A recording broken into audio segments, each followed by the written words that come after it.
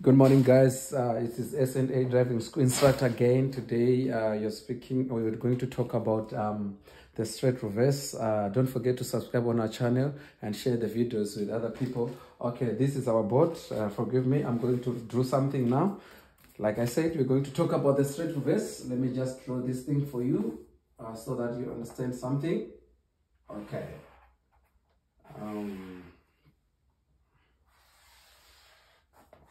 Right. Okay. So this is how it is. And then this is how it is. Right.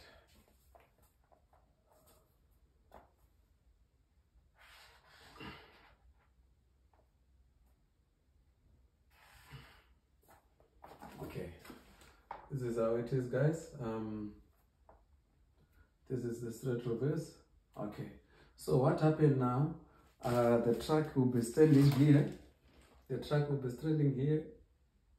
Let's say pass a little bit line, and this is how it is going to be like. Okay, this is your truck. This is your okay. This is your truck. This is the wheels here. This is the wheels, and this is one is the wheels. This is the wheels as well. Okay. So you sitting inside. So the first thing to do before you do your reverse, your straight reverse, you need to understand one thing, that these examiners, they don't care how you know to reverse. They are caring more particularly how you change your gears, how you do your observation. So before you do your straight reverse, somehow the examiner is gonna just tell you that you are going to do straight reverse. So these lines here, this solid line that I put here is the same as the one in traffic department. So you need to pass this line in order for you to do your nice straight reverse. Okay, so this is what is happening. Remember, I mentioned that the truck is here. This truck is not allowed to touch either this line, the left line, or it's gonna be on the right side. It doesn't matter, but you're not supposed to touch this line.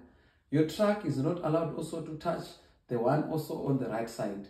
Why? Because it is straight reverse. You don't need to touch them. So if you do touch them, it means the test failed. Even if you were very good in doing your alley docking, once you touch these two lines, the test is what? Is finished. Okay. And after that, you're also making sure that as you are coming in to park your truck, as you are coming in, somehow you might be coming from this side, the angle, you're gonna come like this and put your truck straight and go straight in the middle. Why do you need to put your truck in the middle? Because if your truck is not centered on a center position, it's gonna be also difficult. Given an example, your truck is on this side, right? Already, while your truck is like this, you're already starting to turn your truck, of which this is not what we need. Like, this is what I'm saying, that if your truck is more close to the left side or the right side, it's going to give you problems in terms of coming to send it again, if you're not really a good driver in terms of doing that. So my thinking to you is this: it's better for you from this side, as you are coming from this side, or the other traffic department, you come on the other side. It's like this. We also need you to position your truck well on the center. Why? Because you don't need to have difficulties in terms of controlling your truck. So this is your truck supposed to be standing. Your head must pass a little bit of the line. Why? Because the examiners, they've got this thing that they do to the clients when it comes to straight reverse. They will tell them, go more front, of which that can also cause problem, because also you're not close to the line. So avoid also let me show you this. Avoid to stop like this You see, this is your vehicle, and you stop. Here's the wheels, here's the wheels, here's the wheels, here's the wheels, and you stop like this. This gap that is here, this gap that is here, if the examiner notices that there's a gap, he can say, okay, brother or sister, can you put your truck more front? But the time you do that, some of the grounds, they are not really straight. So it can also cause what? Rolling backwards. So you need also to avoid that. So on my teachings, I always say to the people, they must put their head outside in order for them to see this line here, this barrel line. You need to put your truck just to pass like this. This is how it's supposed to be. Just a little bit to pass that barrel line. This is your truck, right?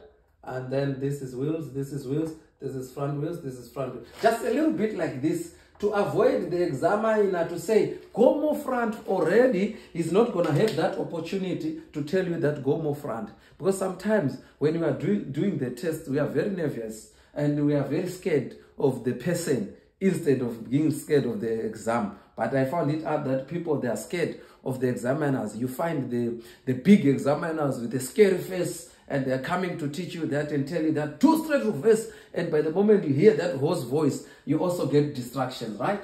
Okay, I'm sure you understand what I was talking about. As you are coming from the right, going to turn to the straight reverse, be careful. You must turn in the middle and position your truck very well.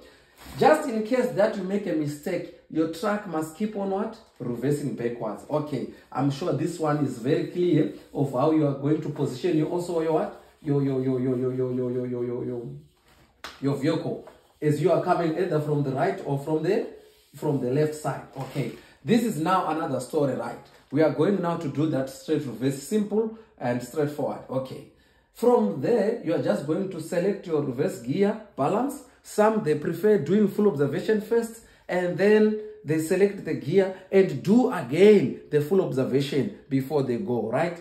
And then after you just drop the handbrake, you are going to do blind spot at the back, at the left side, and then you start moving. Remember, you don't leave clutch one time. You start leaving clutch bit by bit until you are so satisfied that the car is what? Is reversing. And then you leave brakes, no clutch, no brakes, no handbrake. Nothing must be controlling the car except your hands are going to be on the steering. Only the hands are going to be on the steering, right?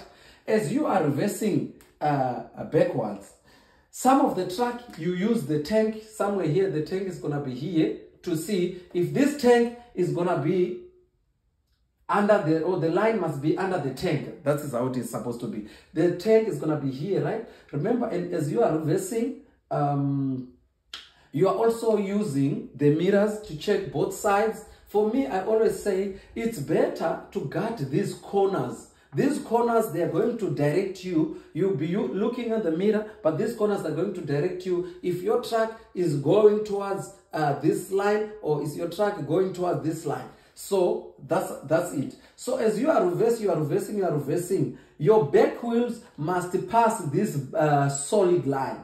This solid line, like I write it, the back wheels must pass the solid line. After passing the solid line, and then you just do both clutch and brakes. So you can say brakes and clutch at the same time. Also, it can work. So this is how your truck's supposed to be standing, right? This is how your truck's supposed to be standing. Okay, I just make it big so that you guys can see it.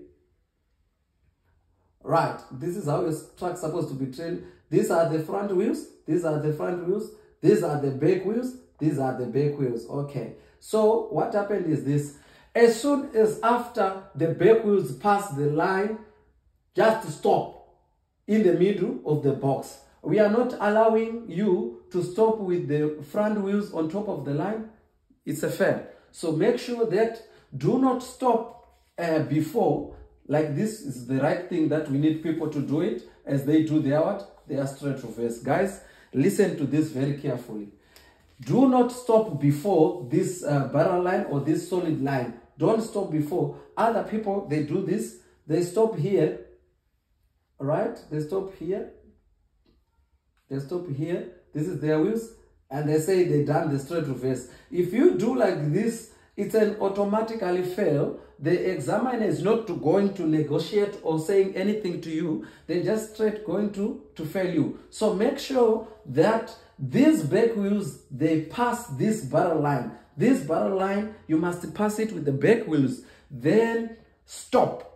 Are you understanding this? Then stop. Do not stop before the line. Okay, I'm sure this one is clear. So this is the final of the straight reverse. Our truck is supposed to stop in this manner.